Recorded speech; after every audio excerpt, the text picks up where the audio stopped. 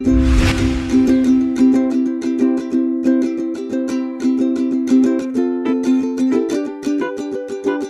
now standing in Jaffa Gate in Jerusalem, which for one night has become a soccer goal. We literally created a penalty kick tournament for 100 Jewish and Arab kids here in the story Jaffa Gate, and the ability to kind of kick a ball through that gate during the World Cup with the legendary goalkeepers. It's a dream come true for kids. זה לא משנה אם אתה מנצח או מפסיד, העיקר שנהנית.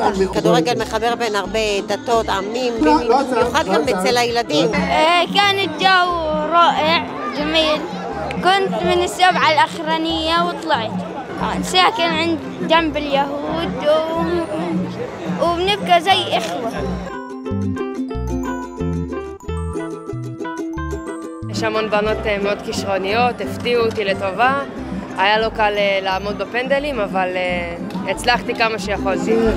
אני חושבת שזה אירוע מבורך, שזה מדהים בעיניי שמנסים לקרב בין ערבים ויהודים, בין ילדים. שמחה להשתתף ולהיות חלק מאירוע כזה. חטפנו, הצלנו, הבועטים בעטו מצוין.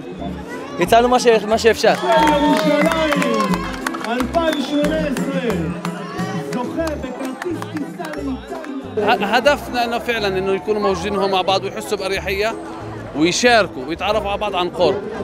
يلا كبرنا بنات زعفوا للبنات.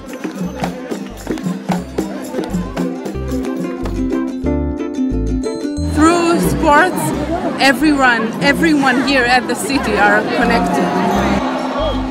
Really have the time to enjoy and to open our hearts and to be a part of this huge festival. עודד את הצעדים שלו, בסופו של דבר מעביר כדור מסוכן מאוד.